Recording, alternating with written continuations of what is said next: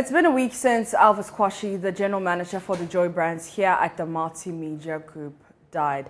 Today here at the forecourt of our Kokomimle office, friends and family members gathered in tributes for a one-week memorial. Mr. Kwashie died 49, suddenly after a short illness, leaving a loving family and a broken team of journalists and workers. Here's a tribute by sports journalist Nathaniel Atto.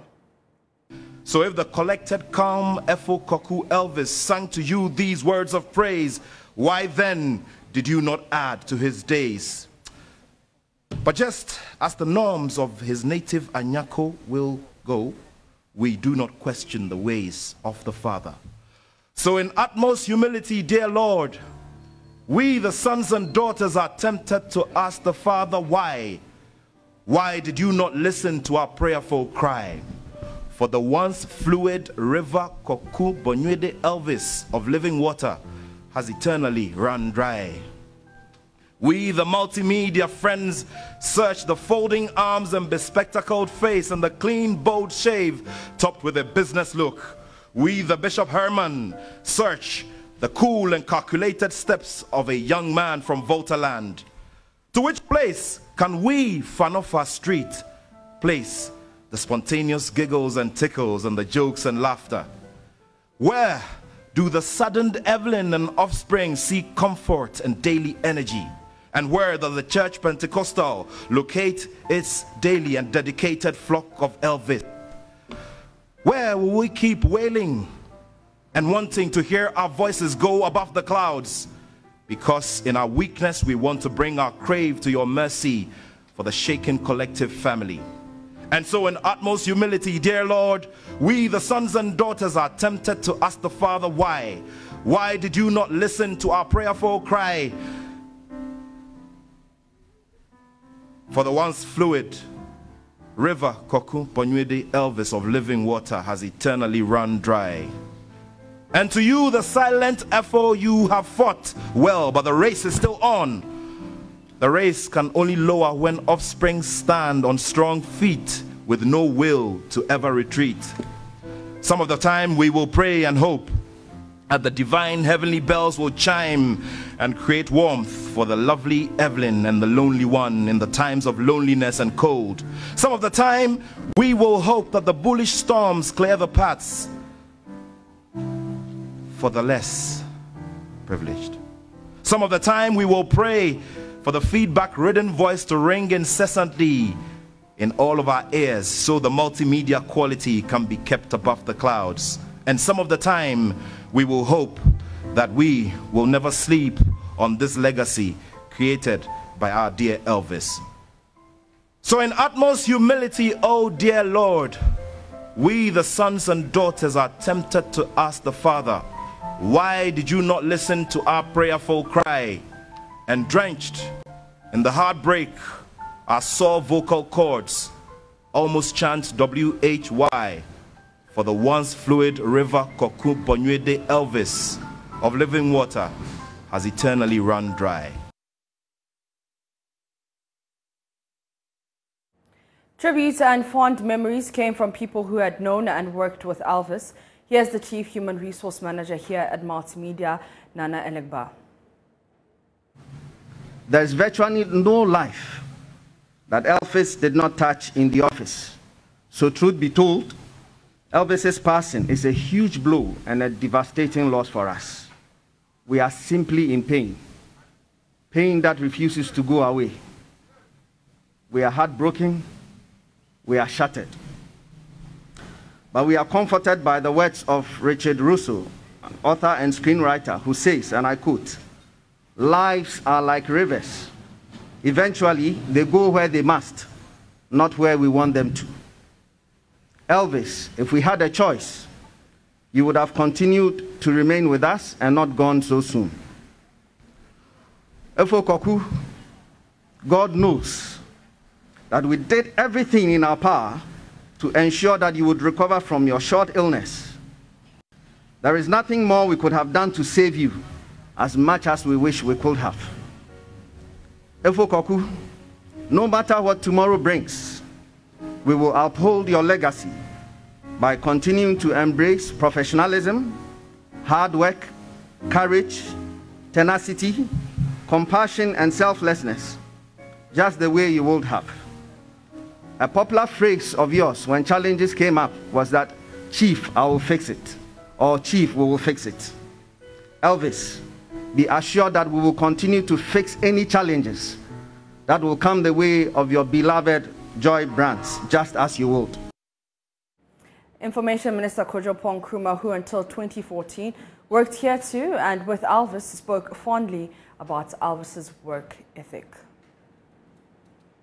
I honestly don't have very much to say, just to thank everybody who has made time to be with the family and the organization this morning. As we all sit here and listen to the testimonies about Elvis, I think it should be clear to all of us that someday we will all pass. And there will be an opportunity for people to share with us or to share with the world what we meant to them. The real question is, what would we be remembered for? And what is the value system that we would have left behind? If you permit me to speak on behalf of the alumni of multimedia, I would say that our hearts are warmed listening to the testimonies of Elvis's subordinates and colleagues about how great a boss and how real a boss he was. Elvis did not start off as a boss. Around 2007, 2009, we shared a common boss, Matoda Santesiedu, Mr. Kwesi Chum, who is here, and Mr. Ken Ashigbe, who is now at the telecoms chamber. But I think what has worked for Elvis over the years, which we all must take away, is the value system which he kept faith with and which he has passed on to the younger generation. Our best testimony will not be the tears or the pain or the words, but to live that value system so that future generations can also pick it from us. While we console with the family and pray for strength, may we live these values. Thank you. Preaching the sermon, Pastor Atu Akwa said our late boss was still with us. What we call death sometimes is a tool in the hands of God. I asked the Lord, why would you let the timekeeper visit Elvis so early? And he said that there are times that I use what you call death to end pain. I said, how? And he took me to the book of 2 Corinthians chapter 5, the verse 1, the verse 8, and the verse 9. The Bible says that to be absent from the body is to be present with the Lord. As far as we are concerned, we lost Elvis. But dear friend, the truth of the matter is that we haven't lost Elvis. Elvis only checked out of what he was living in as a house here on earth. Mr. Kwashie will be laid to rest on February 19 in his Volta home. Here are representatives from his family giving details. The loss of Koku has been so devastating to the family in a way that we are yet to come to terms of what actually happened. But this morning, we want to thank everybody here who, since the day he was sick, we saw most of you coming to rest at the hospital. What you did, we have appreciated.